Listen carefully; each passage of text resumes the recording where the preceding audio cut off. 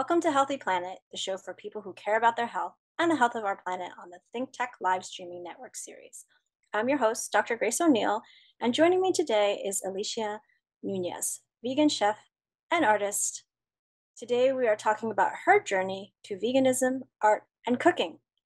So, Alicia, tell us about how you became vegan. Gosh, so starting my vegan journey, I didn't even know vegan was a thing. Honestly, I was in college and I had two classmates that I would study with, these two like bigger guys. They were very muscular and they were both vegetarian. Oh, really? And yeah, yeah.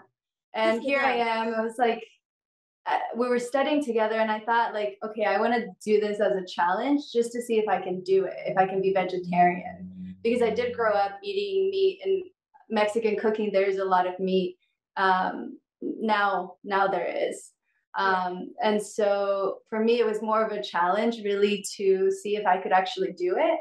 And the first time that I tried it, I didn't do very well because it was in the middle of like our finals and I didn't really have time to like prepare food for myself or to feed myself enough. And so I went back to eating, I ate chicken. I think my friend's mom gave me chicken. And so I ate that. And then my birthday came around and I thought, okay, I'm ready to give it another try. And by that time, I had already, my friend who was the vegetarian showed me a lot of vegan videos or like things that go on in slaughterhouses and dairy farms, all of that. And once he introduced me to that, I knew that I like didn't really want to participate in adding on to that type of suffering.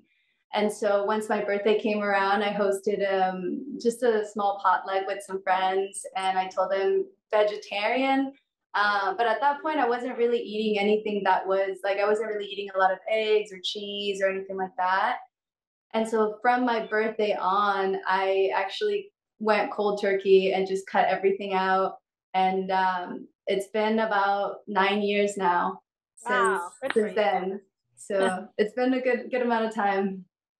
So, with your friends that were the meaty guys, that you wouldn't think were vegetarian when you looked at them, why did they become vegetarian? I'm curious.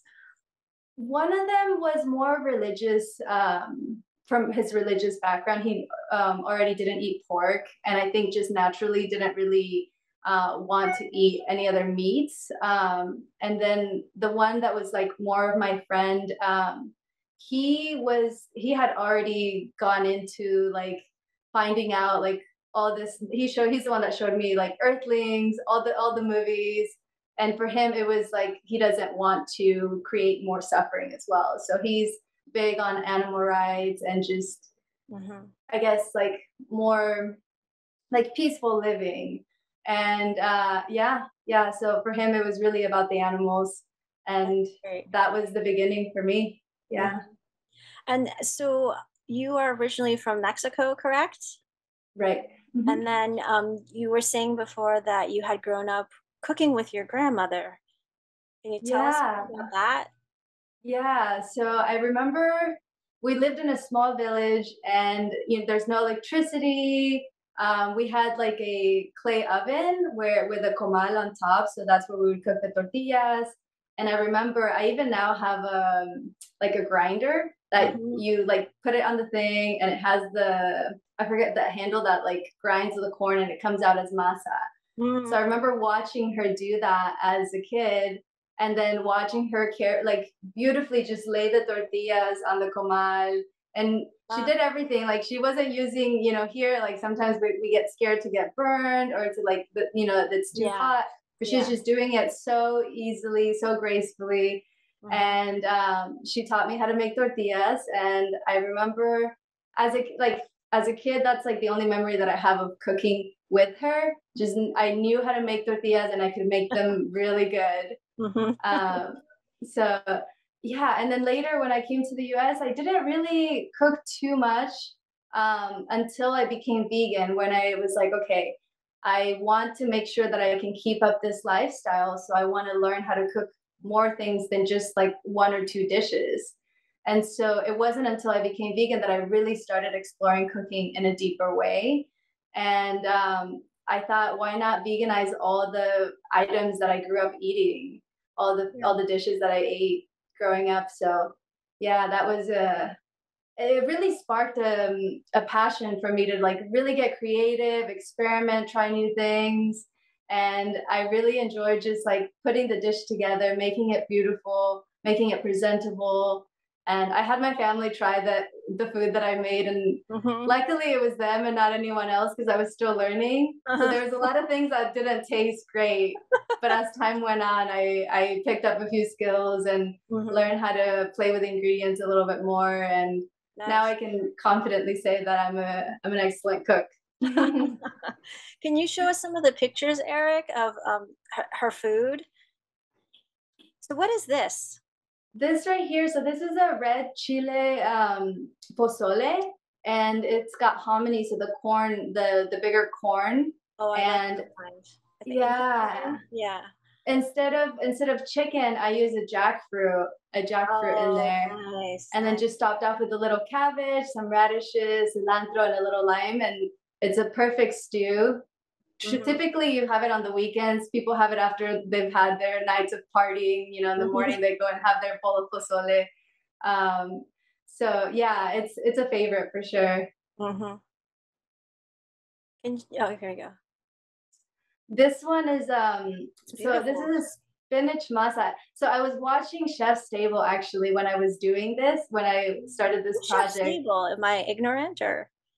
Chef's Table is a show on Netflix where they have all these like well-known chefs, and they show really get to know their story, and they're Mm-hmm. at the restaurants and putting all these like beautiful dishes together. They're using the tongs to like place a Oh, flower yeah. petal on there. Yeah, I know And that I one. was so inspired, and I think that really sparked my interest in like making food beautiful, Mm-hmm. because when I look at it, for me it's like it's such a work of art. It is. And It's beautiful.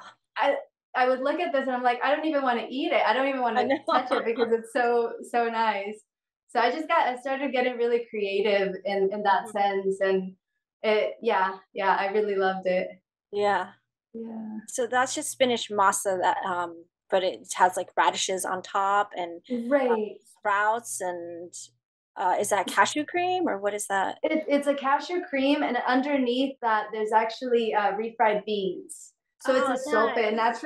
Normally they have the sopes are round, and Uh, they have the beans spread on there, and then you put the toppings. It can be anything like cabbage, but I went ahead and used the microgreens and radishes, mhm. and then the sour cream. Nice, nice. Yeah. And then That this one right here. This one is a jackfruit enmoladas. So traditionally, you would think enchiladas, right? But one. with this one, what we do is we puree the beans. So these are black beans pureed, and they have a little bit of spices, not too strong. They're pretty simple. I really love simple foods. Yeah. And so it's the bean puree on top and at the bottom, and then we've got the sour cream again with the radishes and the jackfruit filling. Oh, that looks Yeah. delicious. Yeah, I gotta make those again. Yeah. Oh, okay. So these are the chile rellenos.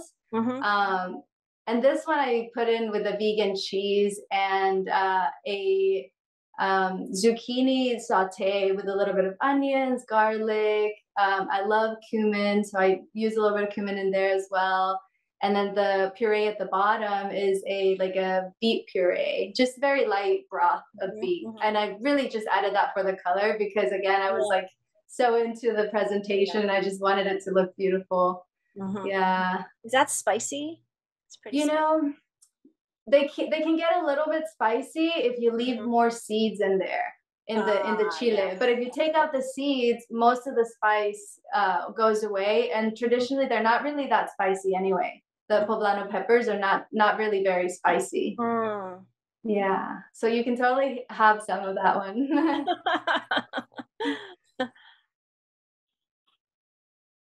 These are pretty simple. Just a potato flautas. So it's just mashed potato inside. You roll them up, fry them, and I just splashed a little bit of that sour cream again on the Mm-hmm. plate for the presentation. But normally we have those, like I remember growing up eating them, at least four of them on the plate, Yeah. and a cabbage salad on top, and then Mm-hmm. you put salsa. So usually like a tomato salsa, and then growing up we did a like a cheese. But as Mm-hmm. vegan now, you can make like a vegan like parmesan and just sprinkle that on top, Mm-hmm. and it's good. And then a sour cream if you want as well. Nice. So, Yeah. what was I going to say?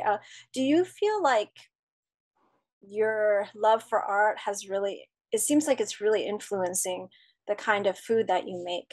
Can you tell us more about how you got into the art scene and what kind of mediums you like to use? Sure. Yeah. Well, I do love videography a lot and photography. As you can tell, these photos, I was really getting into it. Yeah. Yeah. So I think for me, it's just about like, I don't know if I like, I want to be able to share something that I'm creating, something that's beautiful. Mm-hmm. And yeah, with the videography, I've been playing around with it a little bit more, just kind of putting together recipe videos now. I haven't really shared too many of them online, but I'm planning on setting up. I've been working on my website for a little bit Mm-hmm. now, and I want to start a YouTube channel where I can just share the recipes. Yeah, that would That be way I can. awesome. I would definitely subscribe. I'd love to learn how to cook, good Mexican food. It's hard to find good Yeah. Mexican food here. Besides yours, it's like, it's not like California here. So Right. That's yeah, one thing I learned, that like it's hard to find good Mexican food here in yeah. Hawaii. And so I actually was teaching cooking classes at the beginning of the pandemic. Oh, So once everything went into lockdown, I was mhm. like, okay, how can I keep sharing my food? How can I give myself something to do? Because now, we're just stuck at home. And so I started teaching cooking classes, and every week we would do a different recipe. Mhm. So and that kind of, for me, it satisfied my love for sharing, for Yeah. community, for art, Mhm. and yeah, just like helping people. So when you like see these photos of the food that I'm creating, it Mhm. can look a little bit like, oh, that's a lot of work, or it looks a little Yeah. intimidating. But as we go through the process step by step, it starts to turn into a lot of fun, where you can just kind of like play and like see, kind of like bring out that creativity in yourself as well. um, yeah, and I think I was sharing a little bit before with you that one way that I incorporate my art in along with my cooking is I would draw the ingredients first. So just Mhm. like draw turmeric, draw the ginger, thyme, and then write the recipe down next to it. Mhm. Um, but yeah, it's really, I think just cooking itself is an art, and It is, it's yeah, absolutely. So yeah. do you still offer those cooking classes? I stopped a little while ago, but right now I'm kind of in a transition period in my life, and I'm Mm. considering restarting them. I Yeah. do have plans again with the blog and the YouTube for the recipes, but I've also been playing with the idea of starting to host pop-ups, kind of like, so Yeah, that would be great. in That's California, before I came here, I was hosting a dinner, like a dinner party, Mhm. at a location. So everyone would buy their tickets and they'd come, and I would host like a 3-4 course meal Wow. with drinks and dessert included. And Mhm. it was really a lot of fun, and Mhm. people loved it. So I've been kind of playing with the idea of maybe starting that here again, and Yeah, that then would be great. seeing where that goes. Where would you Yeah. have the pop-up? Well, I'm not sure what the laws are here for Mhm. like a dinner party, but I was thinking, so right now I'm in my living room, but I was thinking I'm gonna turn in my living room into a dining room, and I want to have a long dining table so it can be that sense of community. Yeah. And if that, it's either between that or setting up a couple of different tables around, Mhm. and then Mhm. setting that up just to test it out and see how it goes. Mhm. Uh, but yeah, just keeping it super more casual at home, like think of like going to a dinner party. Mhm. Yeah, Yeah. I mean, there's a lot of places like that now. I mean, I'm sure I don't know what the laws are like here. I haven't seen that many pop-ups here, but I don't see I mean, they are loosening COVID restrictions and everything, so I think it's a Right. possibility for you. I'm not sure Right. where to do the I research think on how to do it. they were giving out permits in the past so that because a lot of places weren't able to serve food in certain places, and Yeah, so yeah. or like food vendors couldn't be out, and so Mhm. they gave a lot of permits where you can do that from home. Yeah, that would be awesome. Yeah. And then how did you end up starting Tamales Oahu? Tamales Oahu, gosh, it's so interesting because I had never planned on making tamales and starting Tamales Oahu, but as Christmas started coming around, friends would message me and ask me, "Hey, are you making tamales?" And I think there's a vegan Oahu page on Facebook, and Yes. everyone's wondering like, where can we get vegan tamales? And Yes, so it's very difficult, yeah. yeah. And so I had a few different friends message me multiple times asking me if I Mhm. was going to make them. And so one year I decided to I was like, okay, I'm going to do it just because people were wanting tamales and I'm just going to do it this one time. And then just to satisfy, because I know in the holidays, everybody Mhm. craves that and wants that. Yeah. And so I remember I did it. I just put up the ad and I was like, okay, I'm gonna make some. And then I think I had a limit of how many people could get just to make sure that everybody could get some. Yeah. Uh, and then from there, it just kind of kept growing and growing. And now it's been more of a regular thing. I want to make it more consistent for sure, because I know there's people that are always asking me, okay, when is the next So one? When is the next one? convenient, I know. Yeah, yeah. So it's really great to be able to offer that at least for the holidays, and then just throughout. I think once a month or twice a month is a good balance for me right now with Yeah. what I've got going on. But Mhm. yeah, so it just really started from that need of having them for the holidays. Yeah.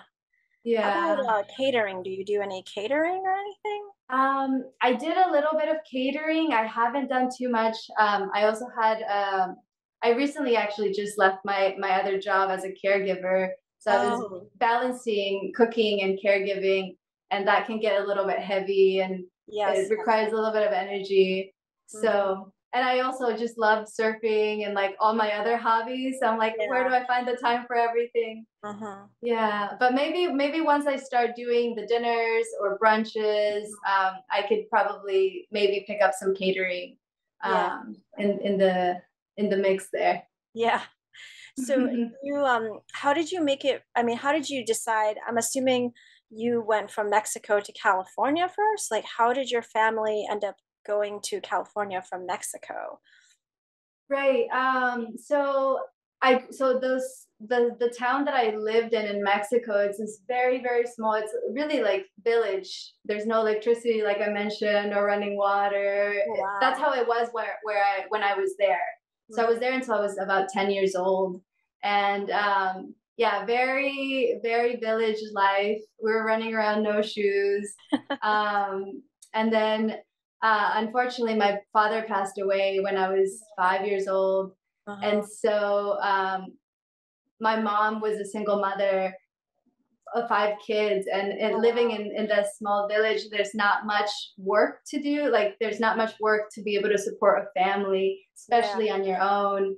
And Mhm. so she came to California to just work and be able to kind of because it can get a little bit it was at that time it was a little bit dangerous where we were living too, and Yes, yes. my father was actually murdered.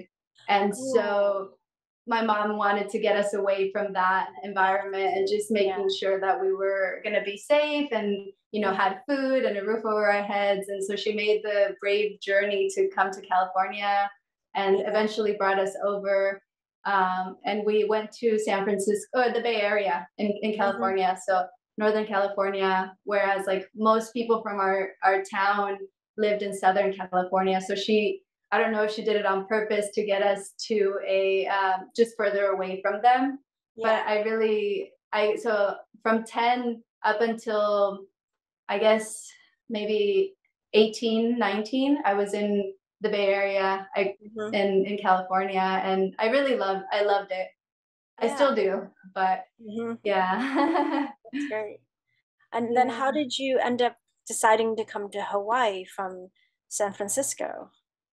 Right. So I came in 2017, really just for vacation, Mhm. with a boyfriend at the time, and we are thinking like, oh, maybe we'll move there.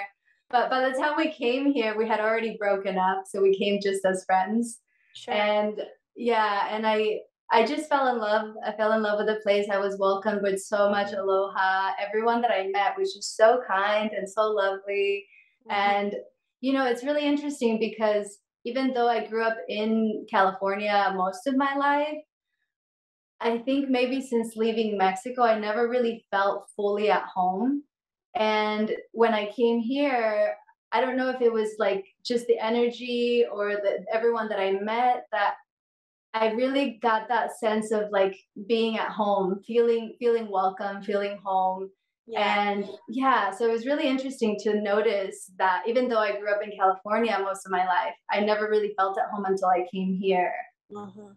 Yeah. Well, I mean, California, it is a really big place. I used to live in California too, and it's definitely, it doesn't have that small town feel that you get here, and you kind of know everybody, especially in the vegan community. I Right. feel like, I know so many people in the vegan community, and it's like a little family, really. So it's quite nice.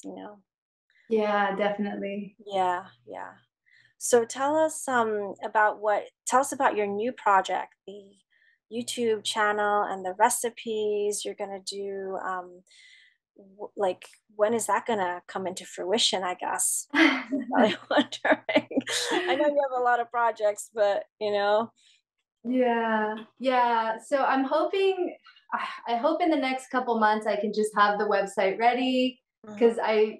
I already have so many recipes that I have collected over the years. Uh-huh. And I have some that I've recorded. I haven't shared any yet, but I really want to get into I have a lot of very creative recipes, but I want to get into more simple cooking and more clean Yes. cooking. I think that we can easily get lost in the fact that, like, oh, just because it's vegan, it's healthy. But that's not necessarily true, because Yeah, you it can be is not. vegan and be eating a lot of junk food, a lot of fried foods. Mhm. And, people go vegan for different reasons, maybe for their health, for the planet, for the animals. For me, it started with the animals and the environment, and then later my health. That was the third reason for me. Mhm. And now I'm realizing, like, okay, I want to be able to share recipes where it's going to help people heal. Yeah. It's going to help promote their health. And yeah, so I want to focus on a lot of more simple cooking and simple recipes. Mhm. Still want to share a lot of like my hometown recipes as well, and then explore different cuisine.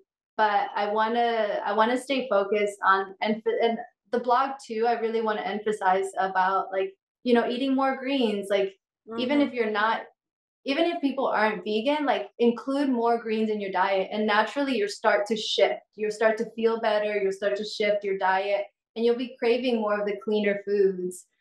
So I really want to focus on that. Both my blog and the YouTube channel as well. And I'd also like to get into more sustainable living, maybe reducing plastic. Yeah, So that's wonderful. I mean, really, I was, I was listening to the audiobook from Mike O'Gregor, How Not to Diet, and then he was talking about, again, all the obesogens that they have in all these plastic problems like phthalates, which we don't get as many because we're vegan, but, BPA still, like a lot of people are right, using plastic bottles. Maybe they buy coconut water. I mean, I used to buy a ton of coconut water in plastic bottles, and you don't realize that you are actually consuming toxic chemicals that right. make you obese and have other side effects like estrogens, everything. So yeah, that was she's amazing, Suzanne Fraser. She said she's done a lot of research, and it's really helpful to know about that because most people don't know. Right. So, I was really shocked at the fact that we're eating a like a credit card worth of plastic a week. Was that is that right, or is it a month? I'm not really sure. to It be was like honest, but there's microplastics, microplastics in yeah, everything and now everything. Yes, that like we're eating up to a credit card worth of plastic a week yeah, without knowing it. yeah, And and that things that you was don't, really a yeah. shocker for me. Yeah, no, it's ridiculous. Things that you don't even know have plastic, like, cans, because people use Right. cans. They're convenient to, for beans or whatever. You're trying to eat healthy, you're eating beans, but they're lined with plastic, and the little packages of almond milk and whatever, those are all lined. Right. Everything is lined. So, I mean, the only solution is to make everything yourself, but it's hard, it's It's hard. hard. Yeah, And so that's maybe we need why people like you. yeah, I really want to help, like I really want to inspire people to cook more at home, to yeah, make more, like all the nut milks you can make them so easily with Oh a yeah, blender. It's simple changes, and it takes a little bit more time, but it's worth it, like in the long run it's worth it for our health and our yeah, well-being. So I yeah. really, yeah, that's a really like a focus for me, to just get people to get in the kitchen and experiment, try new things, and like eat as whole foods, as many whole foods as possible, and try to steer away from the processed foods. Yeah. Yeah. I mean, one more thing I want to say before we close up. For people who don't know, Alicia has a great Instagram website, Tamales Oahu, and I don't know if you're going to post any of your recipes there, but people should really check it out when she's making tamales. They're delicious. I've had them many times. Highly recommend it. And but we're out of time, and we're going to have to wrap it up now. So I'm Dr. Grace O'Neil. This is Healthy Planet on the ThinkTech live streaming network series. We've been talking to Alicia Nunez of Tamales Oahu, and she's been telling us about her cooking and artwork in cooking. And thanks to Eric, our broadcast engineer, and the rest of the crew at ThinkTech for hosting our show. And thanks to you, our listeners, for listening. I'll see you on August 19th for more of Healthy Planet on ThinkTech, the show for people who care about their health and the health of our planet. Our next show will be featuring Susie from Susie's Duck Sanctuary in Kailua. If you have ideas for the show, please contact me at healthyplanetthinktech@gmail.com. Check out my website at graceinhawaii.com for more information on my projects, including future show guests. I'm Dr. Grace O'Neil. Aloha, everyone.